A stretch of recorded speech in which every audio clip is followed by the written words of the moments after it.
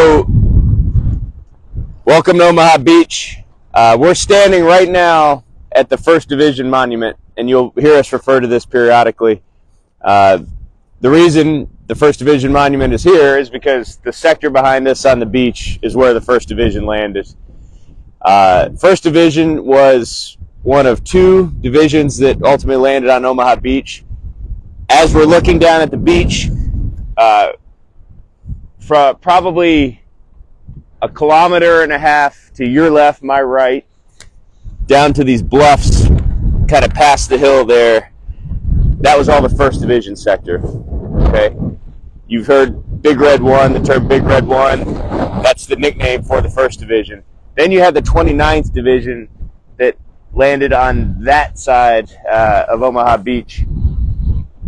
On D-Day, the 1st Division had more amphibious landing experience than any other division in the United States Army. The 1st Division landed in North Africa, 1st Division landed in Sicily, and then the 1st Division landed here, right? The 29th Division, those guys had 0 combat experience at all. So every single one of those guys that landed on Omaha Beach, that was their first time ever being in combat that particular day. Aside from the monument, you'll notice right over here, there is a bunker under the ground. And from here, all the way down to the beach, which we're going to walk down there, there are a series and network of bunkers, right? So back here, this was most likely an ammunition storage point that was, you know, further back from the forward bunkers, which obviously were prone to naval attacks, to bombing, that sort of thing. And then you'll see other bunkers. Some are still in existence, some aren't, but you'll see other bunkers that are still out there. And basically the officers would be in the bunkers further back, and then the guys up front, you know, on the front lines, they had the machine guns, they had the 88s, they had all those sorts of things that would engage outward towards the invading force. But this whole network that you see of these bunkers and everything, that's what was referred to as the Atlantic Wall. You know, we talked about it last night. That was Hitler's great, vast defensive network that he built to stop the Allies from invading. If you look out towards the water, now we're not even really overlooking the beach yet, but you'll notice that you can see a long ways in every single direction. We're about 120 feet, so 40 meters or so up from the beach here, which is what makes Omaha Beach unique from all of the other 4 landing beaches. It's the sheer elevation of the bluffs here on the beach. There are 5 draws on Omaha Beach, and a draw is an exit point to the beach, right? One of them is right here, and then there are 5 other draws, which we're going to go see a couple more as the day goes on. But those draws were heavily blockaded and with lots of overwatching fire by the Germans, because the Germans knew that the only way, I mean, you know, you're not going to bring tanks up these bluffs and these hills, so the only way to get off the beaches was to utilize these draws. So you'll hear on the U.S. side, you'll hear such things as Easy Red, Fox Green. You'll hear names like that, right? So those were objectives within the division objectives that basically broke the beach up and segmented the beach into about 10 different objectives, and each unit had one of those objectives.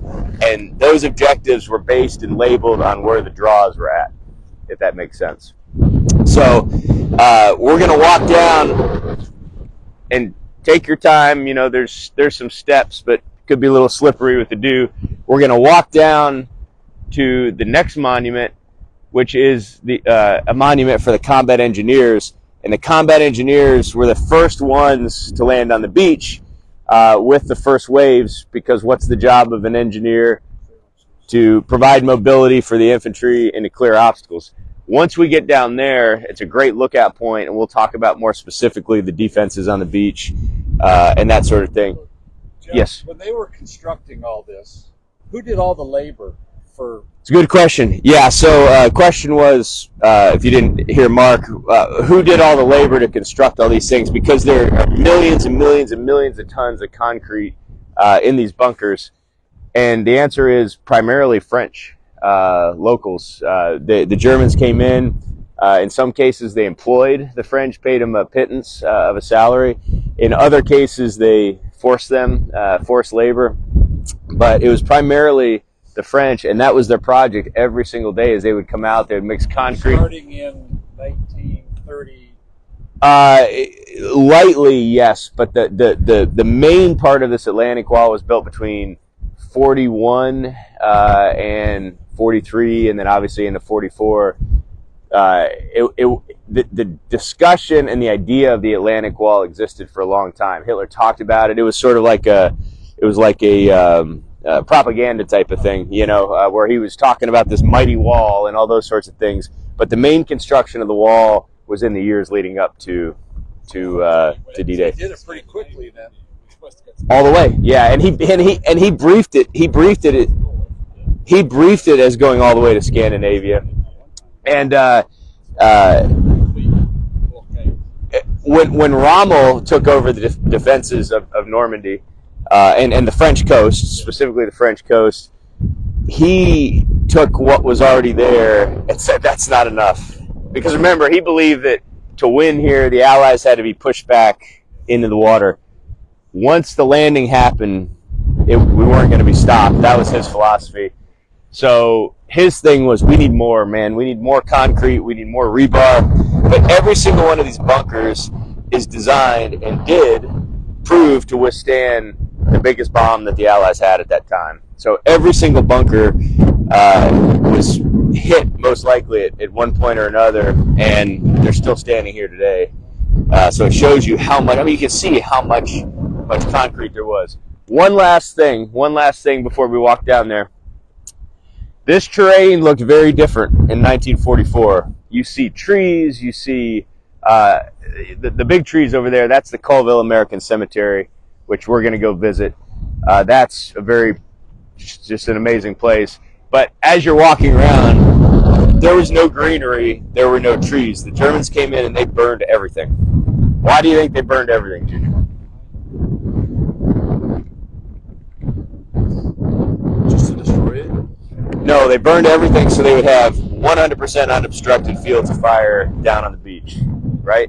Because remember, the plan to build this Atlantic Wall wasn't just about the physical obstacles themselves.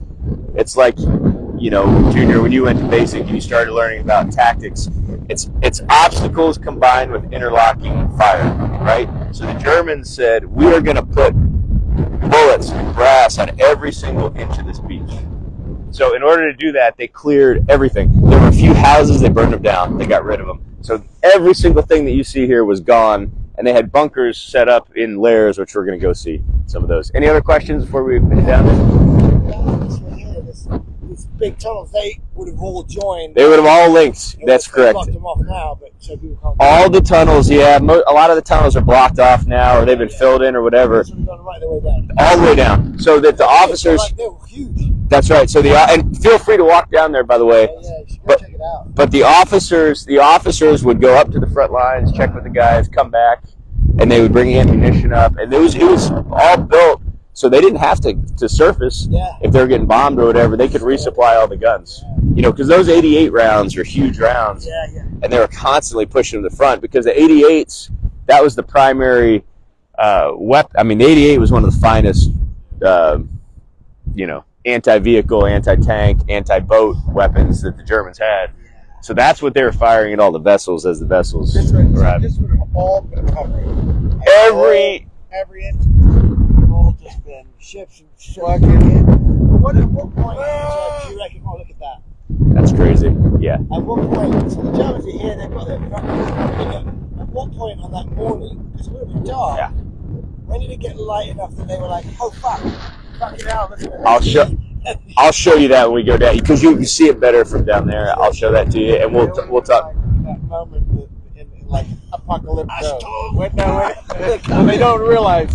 They go, no. It can't be true. It would have been like, It can't be true. The moment that you're like, oh shit, this is gonna be a really bad day. It's a really bad day. This is not going to be a good day, and that's important though to look at that perspective because people don't think about that. They just think, oh man, the this poor soldiers that landed on the beach had this. You know, again, as you just said, you wake up and you see. You've been sitting there for like months, years. What is that out there? Is that there's one shit? Yeah. Oh man, there's another one. There's no way we're getting out of this. Let's start just walking down this way. You can cut that off for now, Jay. Yeah, just when we get down here, just restart it. Yep.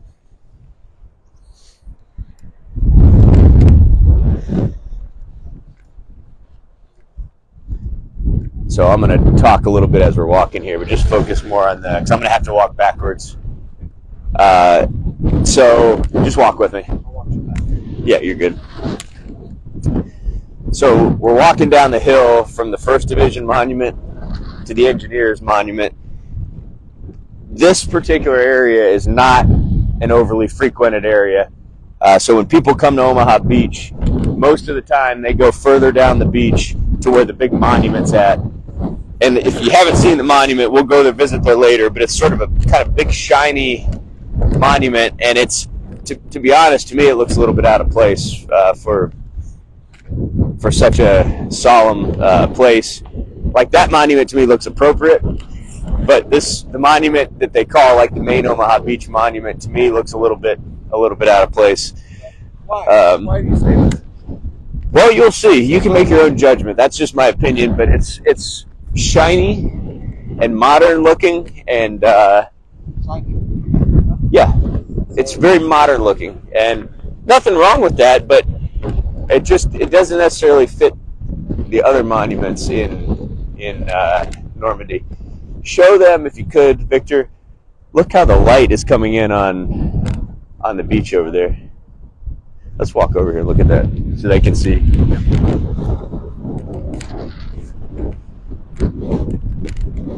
That's crazy.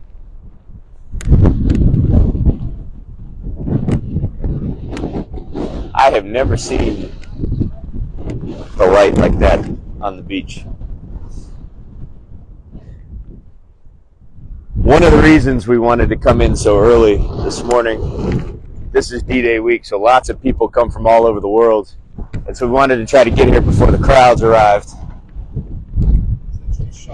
It's crazy. I've never seen that before.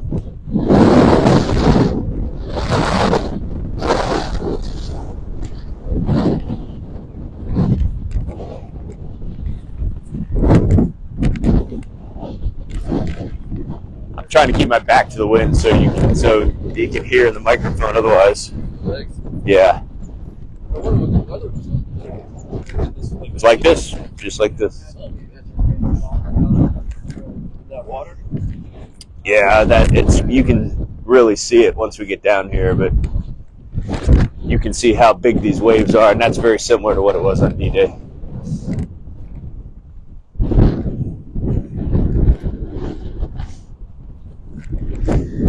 So this monument is dedicated to the 5th Engineers, and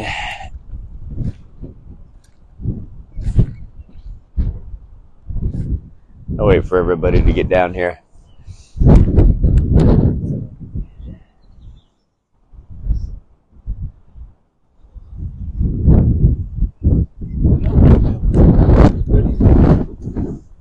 Ready. Super ready, right? Unbelievably ready, yeah.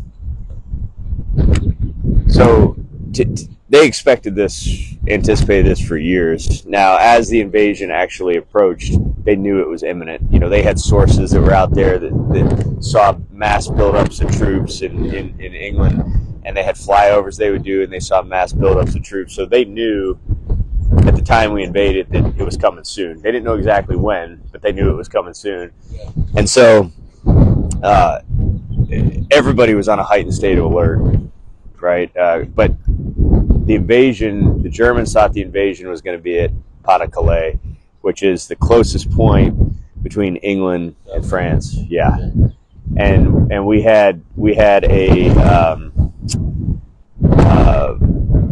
massive deception effort, which you probably read about or heard about, where General Patton came in and he was seen in the media as going to Pas-de-Calais, and he was seen as building troops. We had fake vehicles, like like balloon type things that looked like tanks.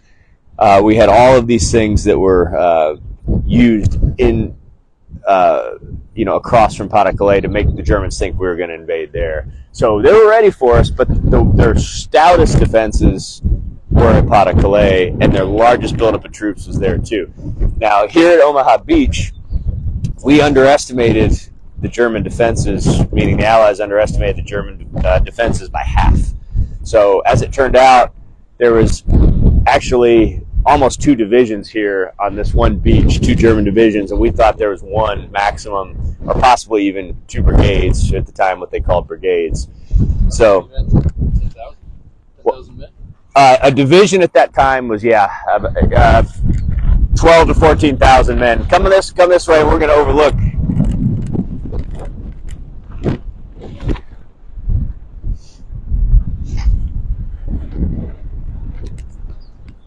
Okay, so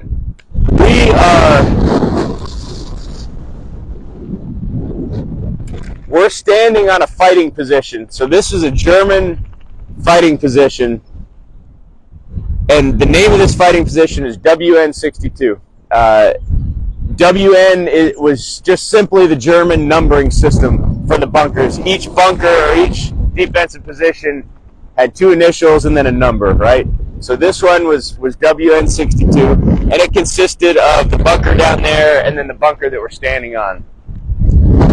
So as you look down at the beach, from here you literally can see all of Omaha Beach. Those cliffs to your left, that is the network of cliffs that Point du Hoc was part of, which you've heard so much about, the Rangers that scaled up the cliffs.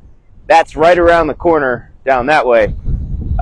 Further that direction, you can see faintly in the distance the coast turns and then heads north, and that's Utah Beach way over in the distance, that direction. Of course, we're going to visit Utah Beach later on in the trip. But you can see, imagine all these trees being gone,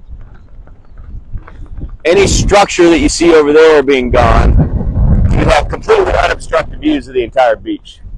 I wondered when you saw the black and white photos of this, why it was so black now, because this was all gone. All gone, burned. It was all burned. So, also as you look at the beach now, I would say the tide is probably 70% up at this point. So, and we'll come back, and you'll see on the 6th when we come back. But at low tide, you had approximately a kilometer of distance that would have to be covered from what they called the shingle to the water line. Okay? Kilometer. Normandy has the 2nd largest tidal span in the world, which means from low tide to high tide. In Florida, for example, from low tide to high tide, it's what, 10 meters, 20 meters or something from low tide to high tide. Here in Normandy, it's about a kilometer. Wow. So when you're standing there, like if the tide's behind you, within minutes, every wave that comes in is a foot or 2 feet or whatever, right? So you're looking at it at probably 70% in. When it's out, it is way, way out. Yeah. When you start seeing the waves breaking out there right now, that's where, yeah, that's exactly right. Walk out there without water? It's all sand. Yep, it's all sand, and you'll see it. You'll see it this trip in low tide. But we talked about last night the 2 conditions that were required to land. So number 1, Junior, low tide, right?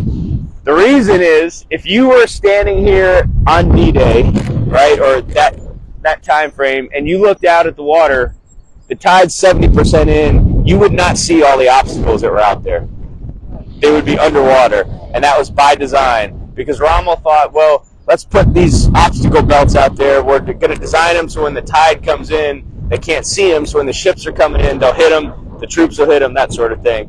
So the Allies and Eisenhower said, we have to land at low tide because we have to be able to see the obstacles and what we're dealing with. That's all fine and good for the ships coming in, but the poor guys that actually landed had a kilometer literally that they were going to have to cover with completely open fields of fire from the Germans, right?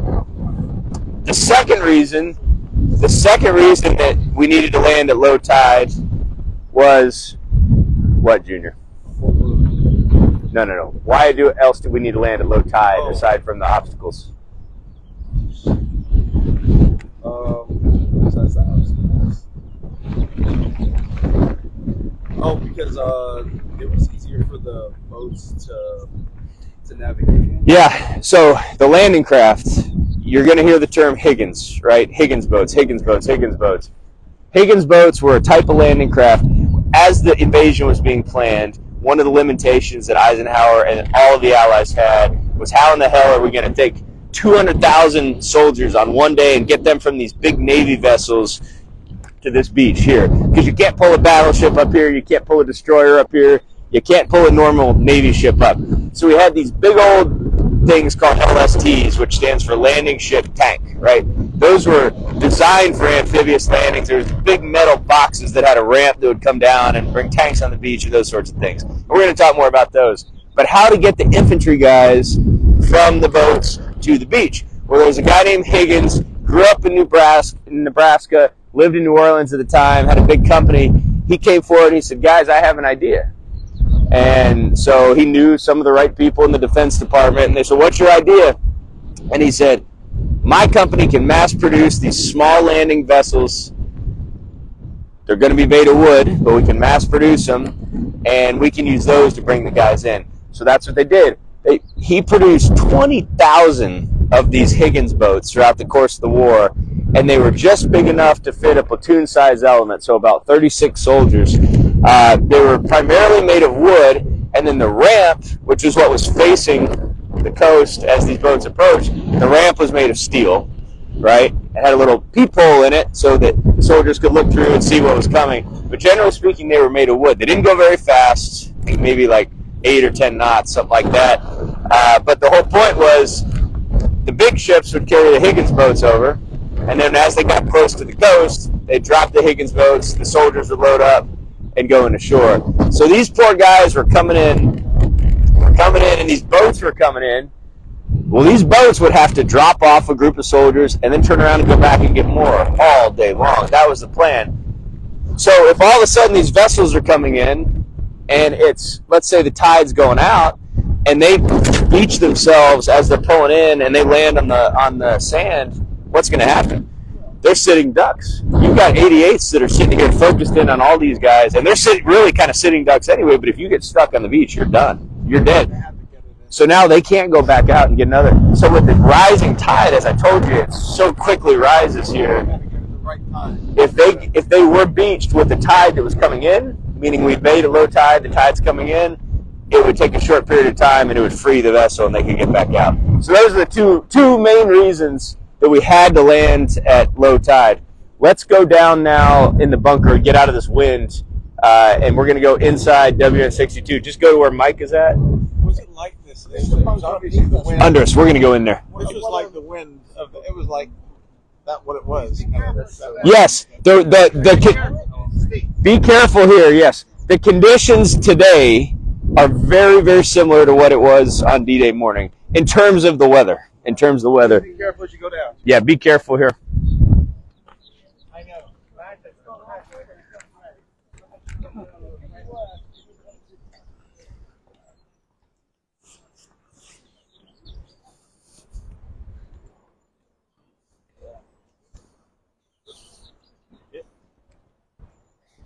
Yeah, you can thank either the British or the U.S. Navy for that.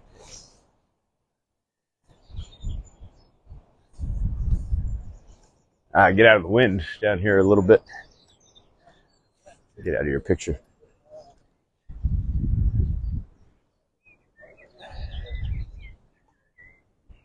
Okay, so this is WN62, and this was an 88 position. Who knows what an 88 is? Junior, you know what an 88 is? Mark, do you know what an 88 is? It's the size of the cannon that they were shooting. 88 millimeter rounds, which is a big old,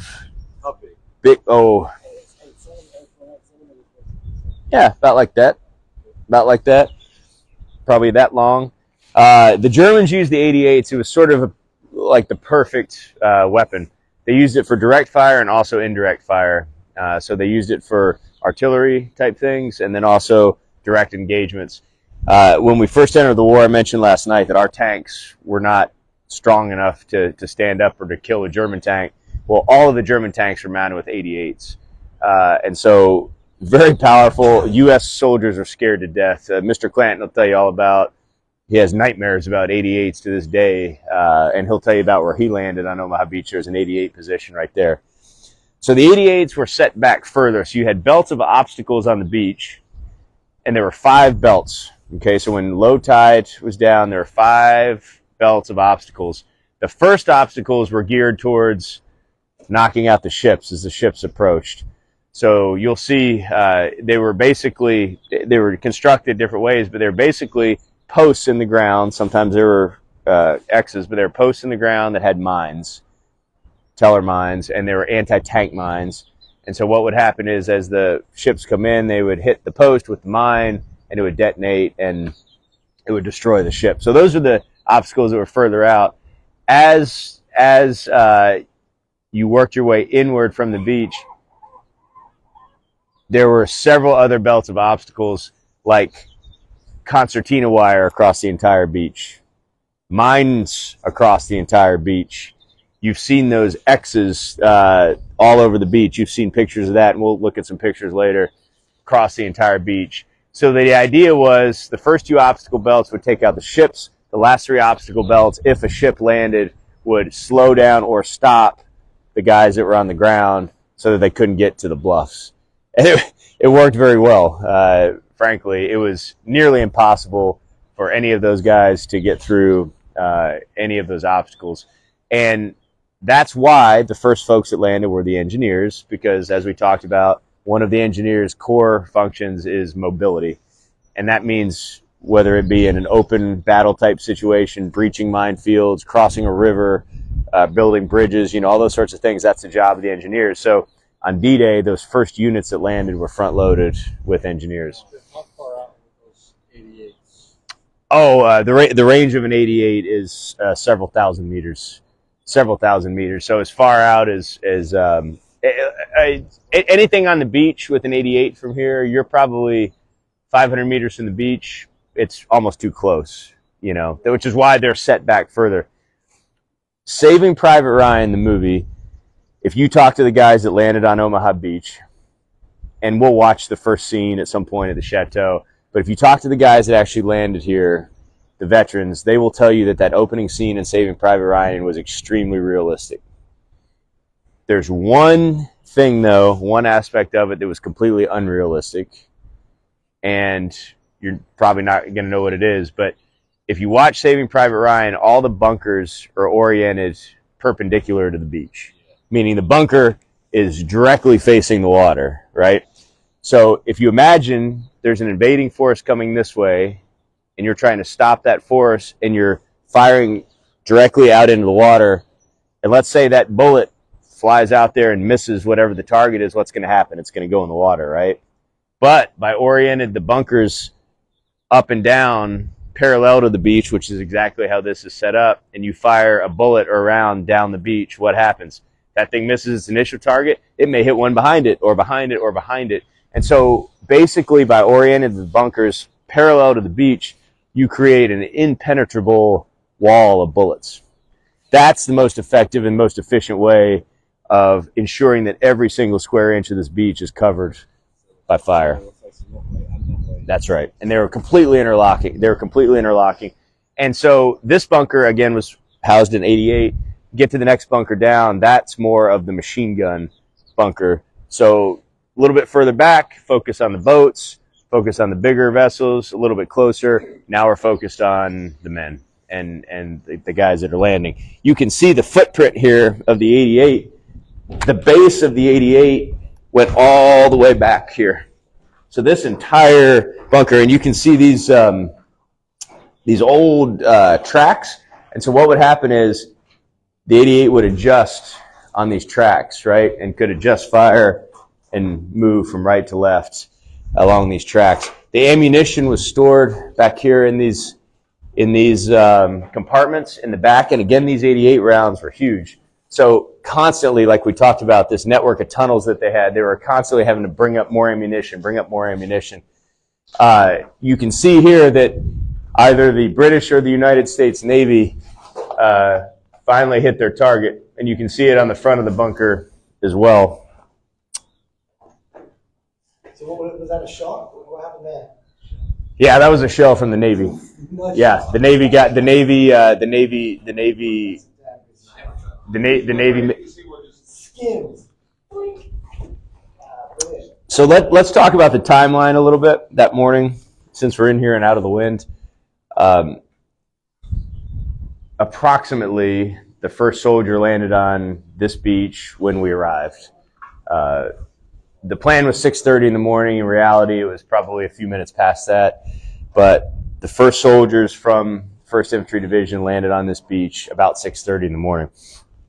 Prior to that, there was a very precise plan to soften the targets on the beach, right? Because we obviously knew where the Germans were at. We had done aerial reconnaissance. We had the French resistance sources.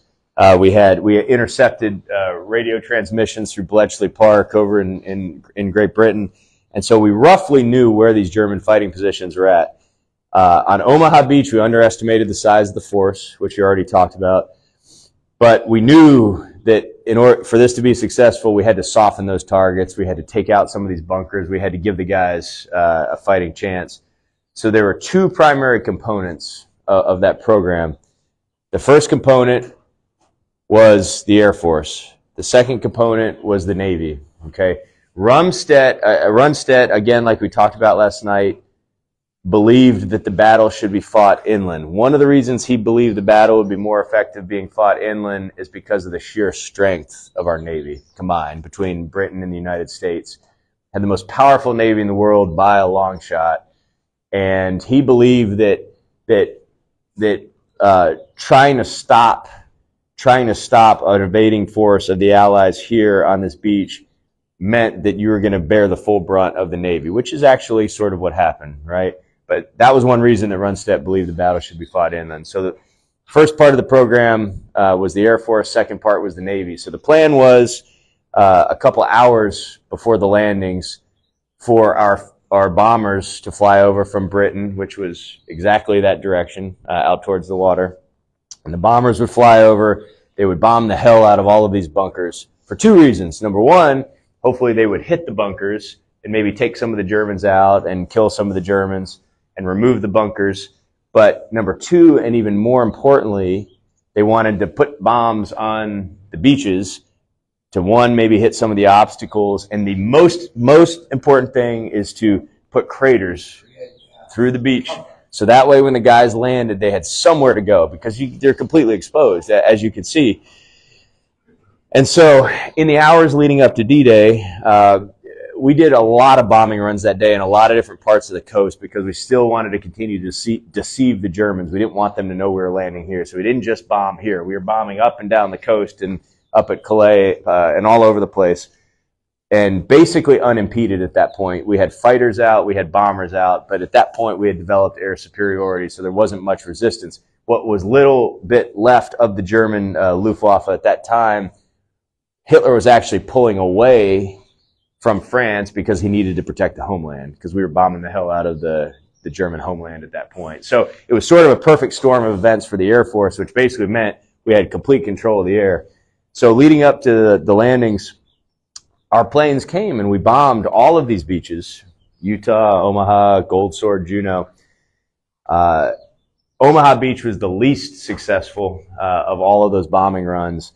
And the reason being, it was directly perpendicular to the line of approach from the plane. So again, Great Britain and the airfields was that way. The direction of the plane's approach was exactly off the water. So what happens if the beach is here, right? And you have planes flying here, they have a millisecond where they have to drop their bomb at exactly the right moment for that bomb to actually hit that beach, because they're moving that way, right? So there were ships all over the water at that point, And so the planes, the bombers, as they flew over, they were nervous that they were going to maybe drop a bomb too early, potentially hit one of our ships. So they held their bombs a split second or a couple seconds too long, and they dropped them. And what happened? The bombs didn't hit the beach. The bombs didn't hit the bunkers. The bombs all landed behind us, probably close to where we parked and further behind that. And nearly every single bomb missed their target. Now, the Germans were here in these bunkers, and they were hearing the bombings and scared shitless, you know. I mean, they're getting bombed, but nearly every single bomb missed the target. So on Omaha Beach specifically, after that entire bombing run, which was like, there's numbers out there, like hundreds of thousands of tons of bombs were dropped, every single one of these bunkers was still intact. And then even if one or two of them happened to get lucky and hit the bunkers, these things were all designed to be able to sustain those bombs. So now the Air Force has done their part, and nothing's different on these beaches. So then here comes the most powerful Navy in the world. And so now the plan from the naval standpoint was from like 6 to 6:20 in the morning to just blast this entire wall, right? The entire Atlantic wall. Well, again, the bunkers were designed, oriented up and down the beach, so they didn't have direct. So, you know, you've got the Navy firing into this, right? So they're well secured, the bunkers are well designed. But then again, with the Navy, there was a fear that as the soldiers were approaching, that the fire would hit the soldiers on the beach. So that's why the plan was not to assault while the Navy was firing. The plan was for the Navy to fire, stop firing, and then the guys would land on the beaches. So here comes the Navy, and they open up, and you've got the battleships that are, you know, 5 miles off the coast. You've got the destroyers that are 3 miles off the coast, and they're just blasting the hell out of the beaches. And yeah, it scared, the Germans were scared shitless. But again, when that naval barrage was complete, these bunkers were all still intact. And so then you've got bunkers are all still intact. There's no, the obstacles are all still intact because all the bombs missed. There's no craters in the beach. And now the first boat lands at 6:30 or 6:35. And those guys were just flat out sitting ducks. And Higgins boat after Higgins boat landed. Some of them were destroyed. The 29th Division was down on that side of the beach. The 1st Division was on this side of the beach. And any single one of those veterans that you talk to or meet, 70%, 75%, 80% of their units were killed. And the biggest casualties here, right? yes. This date for the United States military was one of the most deadly days in our military history, including the Civil War, which some brutal battles in the Civil War. But why did they bomb her? why? It was just the flight path. Utah Beach. Just go down the beach. They come in. Well, you had 5 different beaches. So you had all these planes flying all over the place, and each set of bombers had their own flight path, and they just assumed we could still hit it, you know. But for example, Utah Beach is oriented north and south.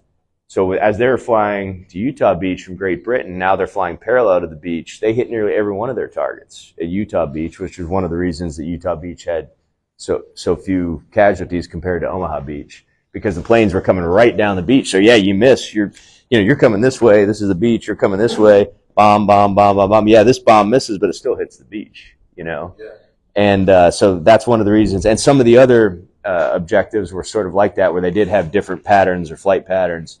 But for Omaha Beach specifically, it was just what it was, and they missed. So that's what they kind of, the flight plans, they had to come in that way. Had to.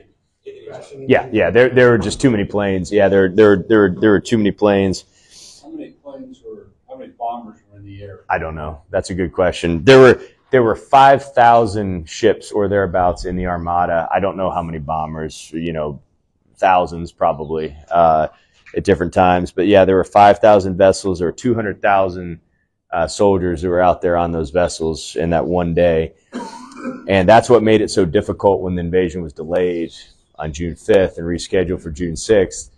All of that had to be turned around, you know. And we were talking earlier up there. So continuing the timeline, the soldiers landed about 6:30, and one after the other. It was just because, you know, in the movies you imagine, like, you think of like, oh, these boats landed at the same time, these Higgins boats pulling up. in reality, that first boat was by themselves, right? It may have been a few seconds, but it was one of those boats, which we think we know who that is, gentleman by the name of Bill Parker, who, believe it or not, is still alive. They believe that he was the first man to set foot on, he was an engineer, that he was the first man to set foot on Omaha Beach, or at least in his sector. But at some point, there was one boat that pulls up on this beach. And again, the conditions are very similar to today. So these little Higgins boats are just getting tossed around. The waves are coming in. It's very windy. The guys are getting sick, you know, left and right. I mean, you've read about that and how sick they were and how miserable they were. And they wanted to die anyway. Like, they just wanted off that boat, you know. And so as the boats are pulling in, some made it in farther than others. You know, some dropped the ramp. The guys went in and they drowned because they're weighed down with 100 pounds of equipment. They each had about 100 pounds of equipment. But they carried what was called a Mae West, which was like a flotation device that was around their midsection. And so what would happen before they jumped, they would pull the Mae West in case they jumped in deep water.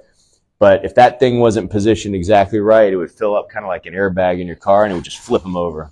And they would die. And they would die. They would drown. Yep. Other guys, many of the guys that survived, fell in, went underwater. I think you see this a little bit in Saving Private Ryan, and they just ditched all their equipment.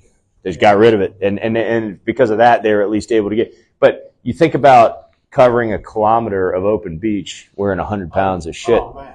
You know, it's just impossible. And so in one way or another, when they got on the beach, the guys that were able to make it up to the shingle, which we're going to see when we go down on the beach, the shingle, as they call it, was a natural seawall from the tides that came in. You can see it here pretty well. It's pretty much, it's similar to how it was on D-Day. When you go down to the more populated areas of Omaha Beach, it's man-made. They put it concrete, whatnot. But there was about a 4-foot wall berm, from the sand and the tides. That was the only cover they had. So their livelihood depending on getting to that shingle. Once they got there, that's where the medics were trying to set up and trying to get guys behind the shingle because they at least had some coverage from the machine gun fire. And that was their mission. But from 6:30 in the morning until 8:30 for 2 hours, Higgins boat after Higgins boat came in, and soldier after soldier were killed over and over and over. There was 450 heavy bombers dropped 2,200 tons of bombs. So, thank you, Mike.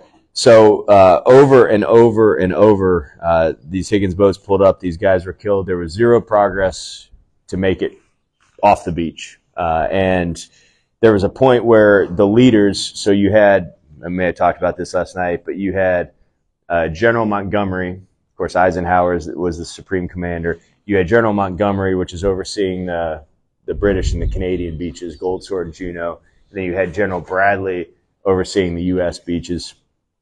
And those guys all had their command ships out in the water, right? They weren't on the beaches. The highest ranking guy on the U.S. beaches where's Junior? Who's the highest ranking guy on the U.S. beaches that landed, Junior? Roosevelt? That's right. Good job, yeah. General Roosevelt, Teddy Roosevelt. Not the president, Teddy Roosevelt, but his son. And he was the highest ranking general that landed, which is another reason that Utah Beach was so successful, because he made some decisions because he was allowed to. He was a general that really helped because he was on the ground. But here on Omaha, all of your higher ranking guys were out on these ships, and they weren't getting any information. It was so frustrating for everybody. They weren't getting information. They didn't know how the invasion was going. And all of a sudden, around 8 o'clock, these reports started coming in that there was zero progress been made. There was no penetration on the beaches. Our guys are dying one after the other. And this mission is finished about an hour and a half. So about 8 o'clock in the morning. 6:30 was the landing started, and about 8 o'clock these reports started coming. Nothing positive. It was failing. The mission was failing completely. And so Bradley sat down and he pulled in Admiral Ramsey, who was his naval commander, and they were talking. And Bradley was very close to pulling the plug on the mission at that point here at Omaha Beach, and just withdrawing and not landing because we were just, again, one after the other was being killed. However, if that happened and he did that, it would put the entire invasion at risk. Operation Overlord. Why? Well, remember when you're invading, you know, if this is the invasion front, you have five beaches, right? And you have a force that lands on each beach. Well, initially, each force is independent, meaning their flanks are completely exposed. And so whenever you execute an invasion and you have multiple, you know, landings, the single most important thing is to join forces quickly and go from having 5 independent forces to now 1 consolidated beachhead that can grow together and grow your foothold. Because when you're parsed like that, you're very vulnerable. So if Omaha Beach, which is the second to last beach objective, if that had failed, then the Utah Beach, which is arguably the most important part of the entire invasion because of Cherbourg and the Cotentin Peninsula and the objectives there, if that had failed, then all the guys at Utah Beach would be completely exposed with no chance of joining up with any of the other forces, because there would have been about 24, 25 miles between the guys at Omaha Beach to the British guys over at Gold Beach. So failure wasn't really an option either. It wasn't an option to stop. So Bradley sat down with Omar Bradley and said, look, Bradley sat down with Admiral Ramsey and said, we got to do something, you know, to help these guys. And so what ended up happening around 8:30 is our Navy ships, British, American ships, these destroyers and these battleships pulled in as close as they possibly could to the coast, to the point that some of the destroyers touched sand. And they pulled in, and there are guys all over the beaches. Soldiers are all over the beaches, right, trying to get through. And the Navy just started fucking hammering these bunkers from point blank range, which is why you see things like this and you see these impact rounds. For the Navy, you know, they're used to shooting miles and miles. Yeah, you're staring at a gun, and that was enough to knock out several of the bunkers. It was enough to keep their Germans from firing back because they were now getting hit all around them. And so that was enough to provide some breathing room for the Rangers to penetrate and get into the bluffs further down the beach. For some of the 29th Division guys to make their way into the bluff, and some of the 1st Division guys. And as you'll see in Saving Private Ryan, once they made a little bit of penetration into the bluffs, now they started assaulting these bunkers. And these bunkers had light security on the back ends, but once they got up there, then they were able to do what infantry guys do: use your grenades, use your weapons, use those sorts of things. And so around 9:30, 9:45 that morning, there was a bit of penetration, and that was enough to give the guys some breathing room. And then one by one, we started knocking these bunkers out with the infantry guys, which then allowed more guys to land, and then it became sort of a landslide, a snowball effect, yeah.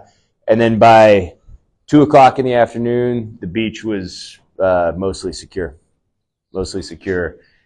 And, you know, there were several other reasons on both sides for ultimate success by the Allies and immediate failure by the Allies.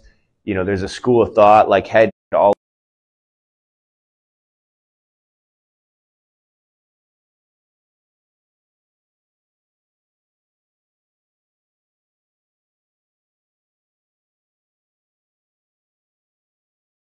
that aspect, but that was carefully considered, and everything was weighed, and they decided it was better to do it at dawn. On the German side, one of the reasons that the entire invasion was successful, there was a huge confusion or mass confusion within the German command structure, like we talked about last night. Rommel believed that the focus should be here. Rundstedt believed we should let the Allies land and fight inland, which the Japanese did quite a bit over in the Pacific. That was sort of their philosophy. At the end of the day, they were complaining to Hitler about who had control of the panzers, and so finally Hitler said, I have control of the panzers. So these panzers are not going to be deployed unless I okay it. So on D-Day morning, 2 days before D-Day, the weather was so bad that Rommel, his wife's birthday, was on June 5th, I believe. It was either June 5th or June 6th. A couple days before the invasion, Rommel checked the weather report. He said the it's too ugly. The Allies are never going to land in this type of weather. So he left his command post here in France and went home for his wife's birthday in Germany. He was also going home to meet with Hitler himself. He wanted to catch the Führer's ear to talk to him about some of the disagreements that he was having with Rundstedt. So he left. Many of the other officers that weekend, because of the weather, they scheduled like a leadership conference almost that was in Germany to focus on wargaming, what at that time was like wargaming. So many of the other senior German leaders were also gone from the Normandy region. Of course, Calais was still on high alert because that was where everybody thought the invasion was going to be. But the leadership here in Normandy was very thin. Also, the caliber of the soldiers that were here on the German side were not like Germany's finest by any stretch, right? The weapons were here and they're very powerful and all that. But, you know, Germany was knee-deep in fighting in Russia at that time and had their hands full and was kind of getting beaten at that time. So they did not have their best soldiers here. So you combine that with the fact that the leaders were gone, right? And there was a lot of confusion. So the morning of the invasion, Hitler and the senior leaders, obviously they knew the invasion was happening, but Hitler still believed there was another invasion coming. He believed this was not the main invasion. So first of all, he slept in that day, and they didn't want to wake him when they first heard about the invasion. So there was no like immediate response by Hitler at all. But because he believed that there was another invasion coming, he was hesitant and slow to deploy the panzers. And so had the panzers deployed like the moment we landed, there was a good chance they maybe could have pushed us back.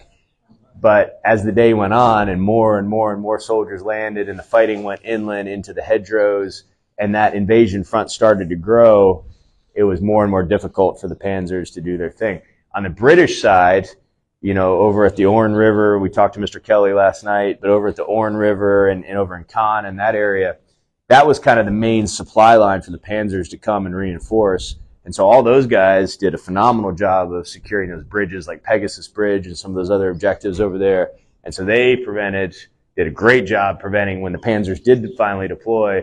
They did a great job of controlling the flow, both so because all those bridges were wired for explosives, but they didn't want to blow them if we didn't need to because we needed them to get out of here, you know.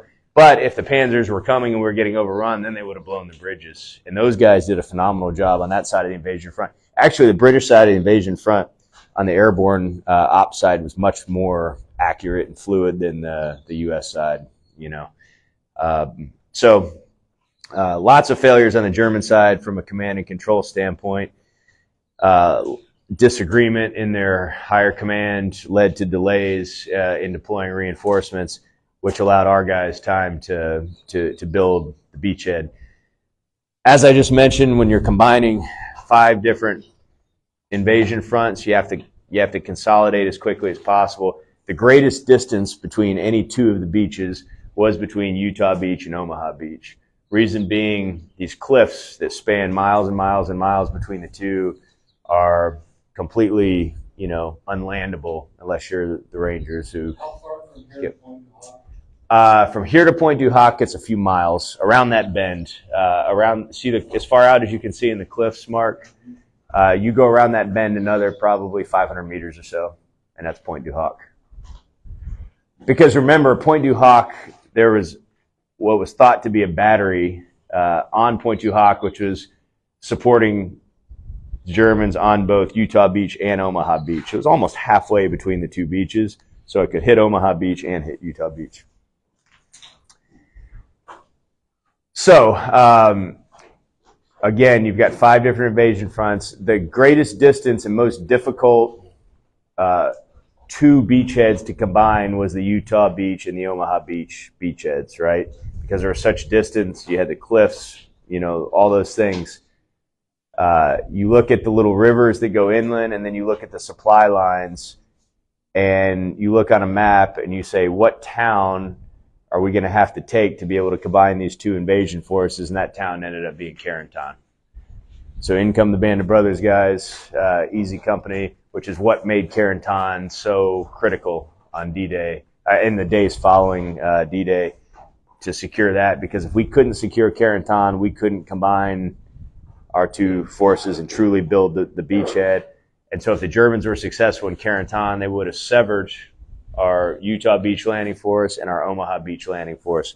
Strategically, wish I had a map, but strategically for the invasion front, you know, our goal was not just to land, our goal was to take Europe back, right? So we had to land millions of supplies and equipment. We had to land millions eventually of soldiers on this continent to have a force large enough to defeat the German army.